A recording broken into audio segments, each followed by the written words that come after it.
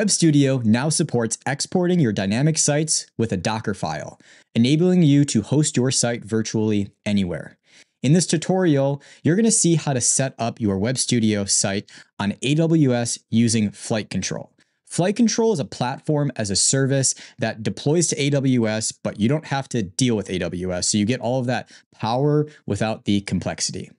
We're going to break this down into 6 different steps. A lot of it is just moving things around. It's not very complicated, but the prerequisites are that you already have a GitHub account, an AWS account, and I'm actually going to sign up for Flightcontrol right here on video. We're first going to create a GitHub repository, then we're going to get our code from Webstudio and put it into that repository. Once we have the code in GitHub, we are going to create a web server in Flightcontrol. And then it's going to deploy. It's going to take a little time. And after that, our site is going to be live. You can optionally add a custom domain if you want to. And then from there, you can just continue to sync your changes locally, push them to GitHub, and that'll trigger the server to update. Okay, so we'll break it down step by step.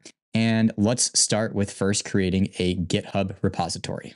New repository, I'm going to call it Docker Web Studio. I'm just going to make it private and create the repository. And I am going to clone this locally using GitHub Desktop. You can do it however you want.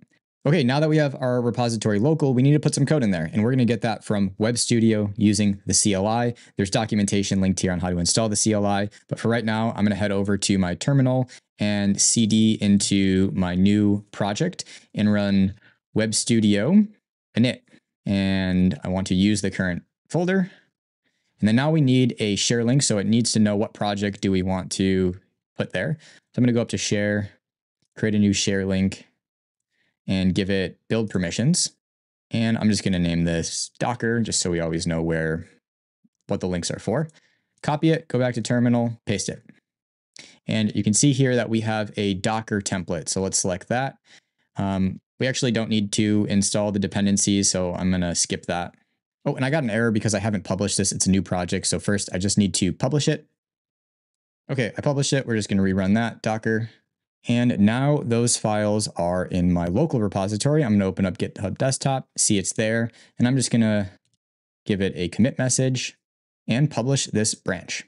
I am working with a larger site right here. This is the Webstudio site. So there's a lot to it. There's a lot of images. And so some of these steps are going to take more time. I'm currently committing all of my assets to my repository right now. So, that inherently is just going to take some time. Okay, now that code should be in GitHub. So let's look at our steps here. We've exported the project. We've pushed it to GitHub. Now let's create a web server in Flightcontrol. So here is the Flightcontrol website. I am going to start for free. All right, let's create a new account. And here it wants us to authenticate with AWS. I am good to go. We'll click Create Stack and acknowledge the terms. All right, there was some error there, but we'll see if that ends up impacting it. Looks like that was successful. I had to wait just a little bit. Now let's connect it to GitHub. And I'm only going to select the exact repository I want it to have access to. Got my repository there. Let's install and authorize. I'm going to click my repository. And feel free to change the region, but I'm good with that. And we're going to click build your own web server and then just all of the defaults. And now we're just going to wait a little bit as it provisions. So right now it's going to AWS and it's setting up all of the necessary services. The estimated time right now is about 12 minutes. So I'll check back in when that is done. It is live. If we're living right, we should be able to go to our new web server. And here we have domains. You can add a custom domain. I'm going to use the built-in one. And that's our site. This is pretty awesome. So we've got our full Webstudio site here and it is dynamic. So we've got our CMS integrations. We even have image optimization. So the first time you load the page, it's going to create optimized images and then cache those on the CDN. So that is it for step 5. Step 6, you might be wondering what happens when you make changes in the cloud builder and want to get them over to AWS/Flightcontrol. Well, what you'll do is make those changes, click publish. And even if you're not publishing to the Webstudio cloud, that publish is necessary to get the latest build ID from the project. Once you have that, you just do Webstudio sync, git push. So Webstudio sync will get that latest data down to your local machine, and then git push will put that latest data into your GitHub repository. And from there, Flightcontrol will take care of the rest and make sure that your website gets updated with the latest changes.